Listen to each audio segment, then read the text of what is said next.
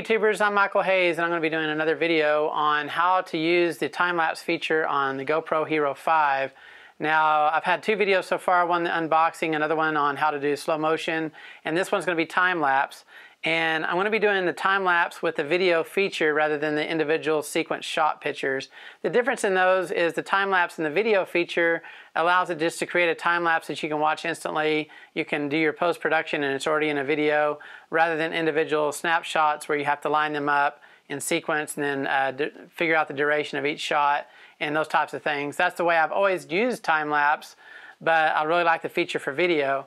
Now, the XF300 Canon that I'm shooting on right now, it allows you to shoot a time-lapse with video, which I really like that feature. It just helps handle things in post-production a little bit easier. It's less files being transferred into your, whatever app you're using, whether it's Final Cut Pro or if you're using Premiere or something like that.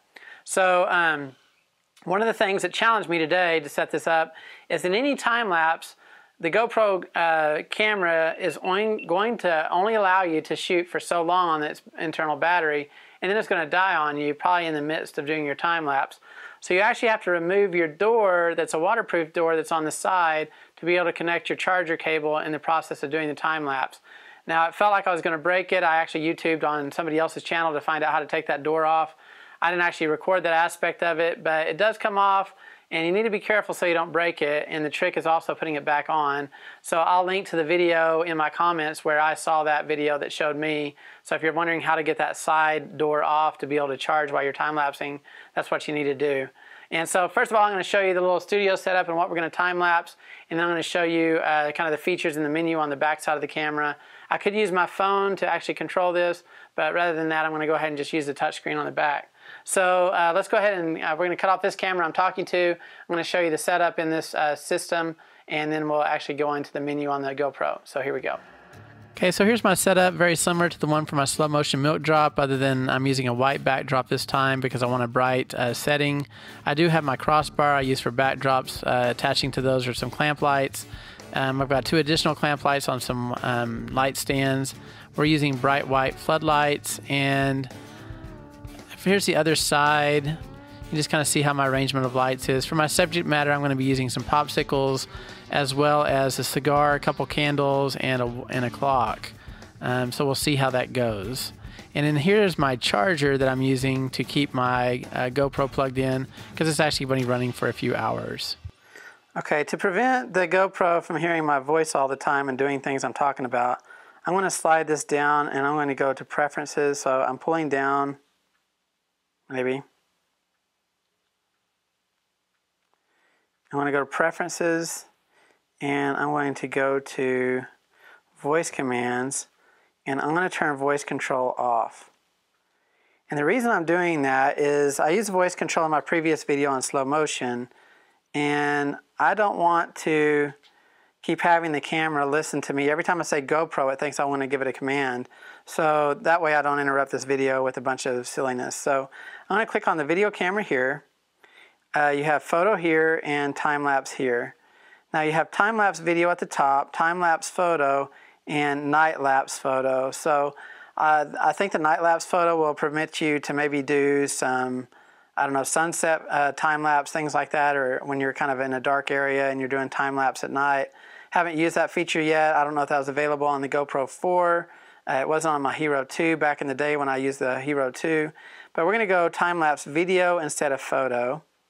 And the interval is how often do you want it to actually capture an image. Here it's at half a second. Well, I don't want to do half a second. So I want to look at the different options. I got 1 second, 2 seconds, 5 seconds, 10 seconds, 30 seconds, and you can keep on going to bigger intervals. I want to do my time-lapse at,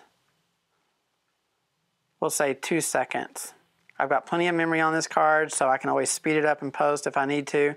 My resolution is at 1080. I could go up to 4K. We might as well do 4K if it's going to let me do it. My field of view, I don't want to do wide. Oops. Okay, there's a limitation there. So I don't want to do wide because I want to be more focused on the stuff inside my shot. So let's get out of 4K. Let's try to go 1080p. 1080p is usually what I shoot anyway. I don't want to go wide. I don't want to go super view. I want to go linear because I tried that out earlier and I kind of like what the camera is capturing with linear. I could also go narrow. I am at 2-second intervals. Let's see if that changes at all, if I can go any further out. I can go 5 seconds, 10 seconds. Kind of hoping I had a 3. But like I said, I'll go ahead and go with 2. Okay, I'm going to go ahead and set up the camera. I'm going to go ahead and connect the power to it so that I don't run my battery down. And then I'm going to get everything set up because I've got to light the cigar, I've got to light the candles, and I've got to get the sucker or the ice cream popsicles in place. So I'm going to go ahead and set that up, and we'll be shooting.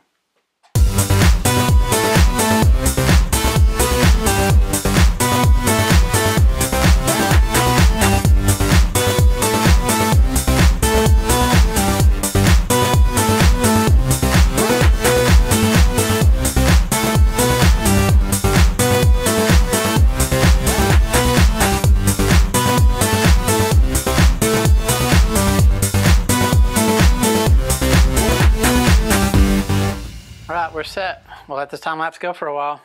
Actually, we'll let it go for a long while.